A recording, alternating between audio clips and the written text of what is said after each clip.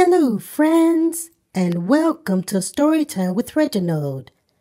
I am Reginald, and I am happy you are here. Today, we're going to read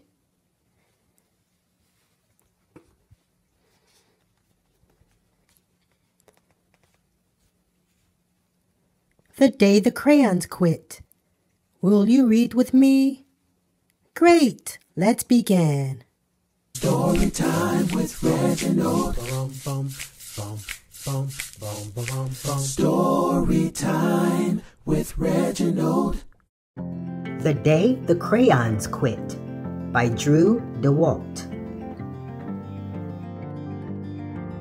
One day in class, Duncan went to take out his crayons and found a stack of letters with his name on them. To Duncan. Hey Duncan, it's me, Red Crayon. We need to talk. You make me work harder than any of your other crayons.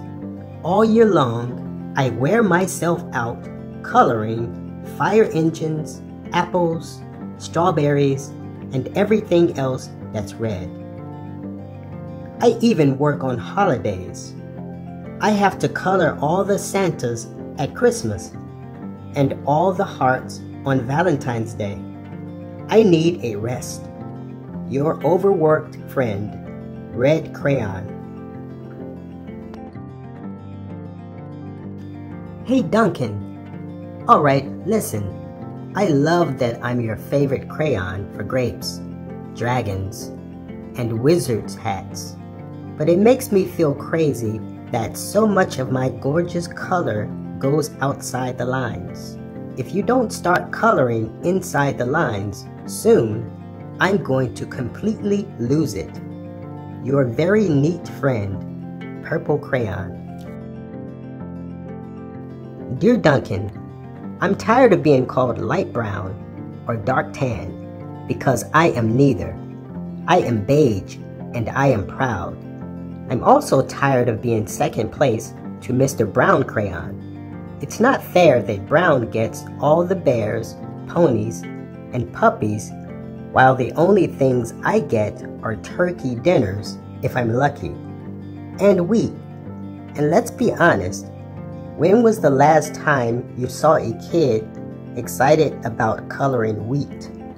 Your beige friend, Beige Crayon. Duncan, Gray Crayon here. You're killing me. I know you love elephants, and I know that elephants are gray, but that's a lot of space to color in all by myself. And don't even get me started on your rhinos, hippos, and humpback whales. You know how tired I am after handling one of those things? Such big animals. Baby penguins are gray, you know. So are very tiny rocks, pebbles. How about one of those once in a while to give me a break? Your very tired friend, Gray Crayon. Dear Duncan, you color with me, but why? Most of the time, I'm the same color as the page you are using me on, white. If I didn't have a black outline, you wouldn't even know I was there. I'm not even in the rainbow. I'm only used to color snow or to fill in empty space between other things. And it leaves me feeling, well, empty. We need to talk. Your empty friend, White Crayon. Hi Duncan. I hate being used to draw the outline of things.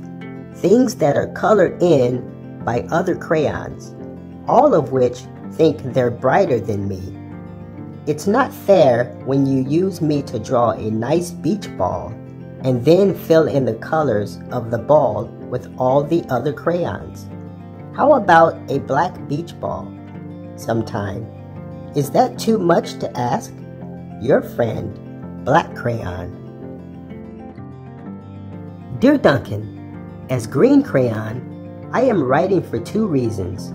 One is to say that I like my workloads of crocodiles, trees, dinosaurs, and frogs. I have no problems and wish to congratulate you on a very successful coloring things green career so far. The second reason I write is for my friends, Yellow Crayon and Orange Crayon, who are no longer speaking to each other. Both crayons feel they should be the color of the sun. Please settle this soon, because they're driving the rest of us crazy. Your happy friend, Green Crayon. Dear Duncan, Yellow Crayon here. I need you to tell Orange Crayon that I am the color of the sun. I would tell him, but we are no longer speaking, and I can prove I'm the color of the sun too. Last Tuesday, you used me to color in the sun on your Happy Farm coloring book. In case you've forgotten, it's on page 7. You can't miss me. I'm shining down brilliantly on a field of yellow corn. Your pal, and the true color of the sun, Yellow Crayon. Dear Duncan, I see Yellow Crayon already talked to you, the big whiner. Anyway, could you please tell Mr. Tattletale that he is not the color of the sun? I would, but we're no longer speaking. We both know I am clearly the color of the sun because on Thursday, you used me to color the sun on both the Monkey Island and the Meet the Zookeeper pages in your Day at the Zoo coloring book. Aren't you glad I'm here? Ha! Your pal, and the real color of the sun, Orange Crayon.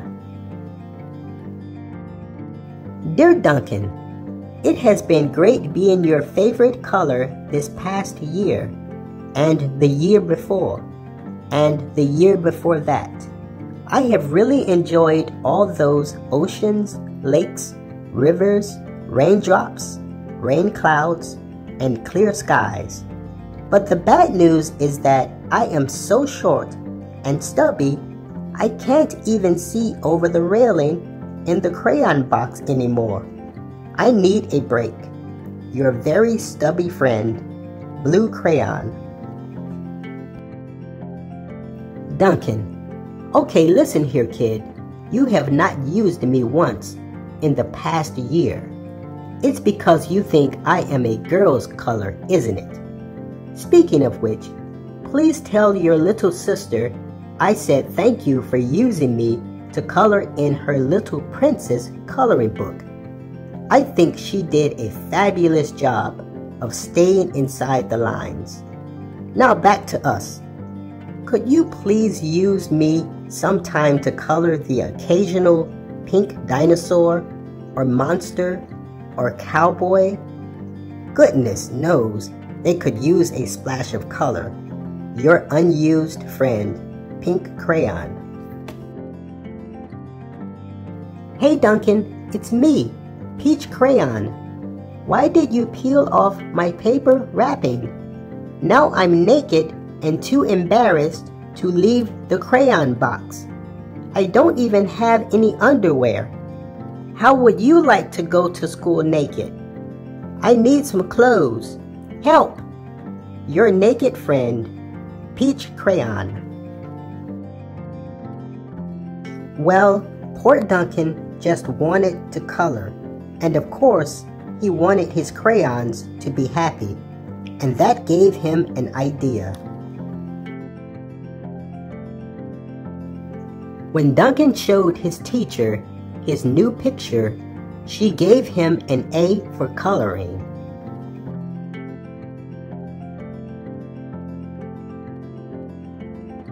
And an A+ for creativity.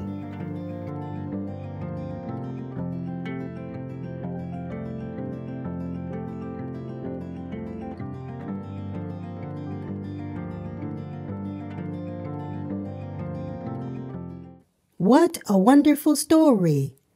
Thank you so much for reading with me.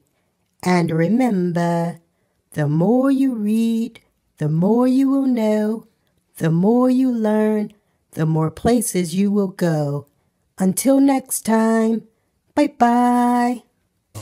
Story time with Reginald. Story time with Reginald.